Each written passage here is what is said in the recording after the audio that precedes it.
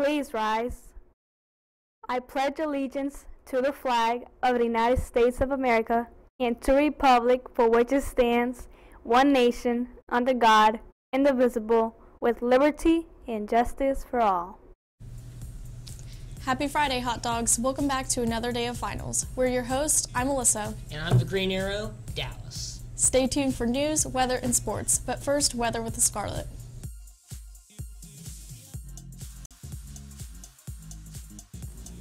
Good morning, hot dogs. It's finally Friday. Our last day here as the HDTV team, but on to with weather. The high for today is 36 and the low is 19. During lunchtime, it will be around 37 degrees and will continue that way throughout the day. That is it for weather. Now back to the studio with Alyssa and Dallas. Thanks, Scarlett. For lunch today on lines 1 and 2, it will be quesadilla. On line 3, soup and salad bar with potato soup. Line 4, miscellaneous pizza and pepperoni calzone. And line 5 is closed. A happy birthday goes out to Reese Coleman, Junior Magdaleno Reese, Itzel Nava Lopez, Lizeth Regalado, and Adam Terrell. Now sending it to Nolan with sports. Thanks, guys. A good luck goes out to the varsity and junior varsity Lady Hot Dogs basketball teams as they travel to Western tonight.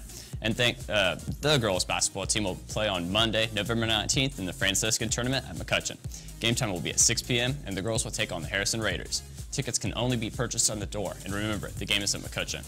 And that's it for Sports with Nolan. And now back to the studio. Before we get started with news, here is Caitlin and Nolan with information about HOSA.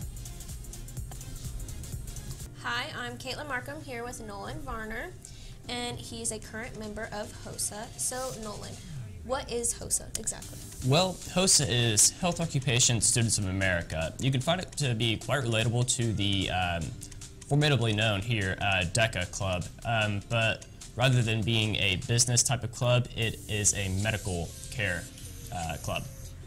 Nice. And how do you join HOSA? Well, unlike DECA where you have to be in marketing or some sort of class, HOSA you can just pretty much go to Mrs. Woodard right down the hall from here and say I want to join. Yeah. Well, that's simple enough. And what exactly do people do in HOSA?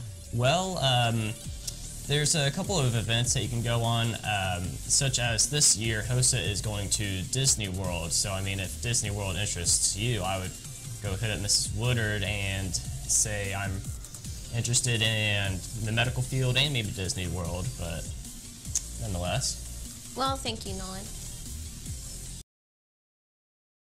Please bring your ID or paper schedule from first trimester with the barcode to all your classes on Monday. The book checkout. Students will not be receiving new schedules on Monday since they can access their schedules on their laptops. I'm going to make this short and sweet. Now to HDTV's own Daniel Castillo and Lathan Ponton about advanced broadcasting. I'm Daniel Castillo, and this is Lathan Ponton, and I'm just here to ask him a couple questions. First off, how long have you been in HDTV? So, freshman year, it's a class that you can take. As a freshman, you can take the intro class. So I joined the intro class, and I fell in love with it, and I've been in it ever since. So that's 3 years at this point. And you're director, right? Yeah, I've been director, but we like to switch jobs to give everybody an opportunity to find their strengths during our productions. But I've been director most of the time because I usually have the leadership skills available to get people motivated to do things. And how does it feel to be director? So like I was saying, it's just kind of tough to get people motivated to do things, especially so early in the morning at 7:30. You know, nobody really wants to work. People aren't here, so you have to deal with, you know, finding people to replace them. But other than that, it's pretty fun just because you can just talk to everybody and they usually listen to you.